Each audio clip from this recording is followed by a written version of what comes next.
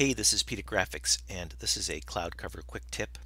So here's a somewhat difficult template that we need to convert into the PhotoJize template format. The problem here is that you have a photo and there's a border around the photo, so we want to really keep the border. That's part of the artwork, and we want the photo part of it to be placeable. Well, the problem is that whoever did the design here simply took the photo and added an effect to it, and that effect gives it this sort of stroke here, right? So you can't easily separate the stroke from the photo, which is really what we want to do. We want to really take these pieces, the stroke, and we want to combine it into the artwork. And so that's what I'm going to show you how to do here. It's actually pretty easy once you get the hang of it. So let's first take a look at the basics of this template. So if we say image size, we see that it's 300 dpi. That's good. We also always want to add an alpha channel, so let's do that here. Okay, so now let's get to work. So first, let's take this stuff here, and we're all going to convert this into one layer. All right, so now we have basically two layers. We're going to take this top layer, which is this photo layer here, and we're just going to convert it to a smart object, and then we're going to rasterize it. Okay. So now we have two rasterized layers. So what we're going to do is we're going to take our magic wand in this first layer and highlight this border, right?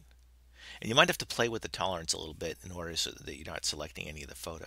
All right, so we've done that. Then we're going to select inverse, and when we hit delete, we're going to be able to delete the photo. All right, so the photo is gone.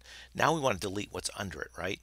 So we're going to deselect, and we're going to select again, but this time we're going to select sort of what's inside, right? Remember, we're highlighting this layer, so when we click the selector wand, we're going to get everything inside this frame. But now we're going to highlight, we're going to select the second layer, and now I'm going to hit delete again. And now I have a hole, right? Perfect. So now what I want to do is I'm going to merge these two layers again. I'm going to call them art. That's our artwork layer. Now I want to add our photo. So what I like to do when we have these complex holes is I like to put like guides in, so it's easy for me to draw a photo. So let's do that.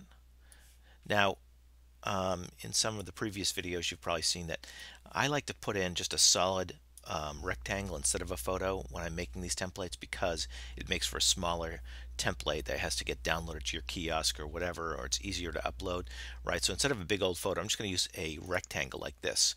So let's draw a rectangle based on this, and you could turn snap on if you want to be more confident.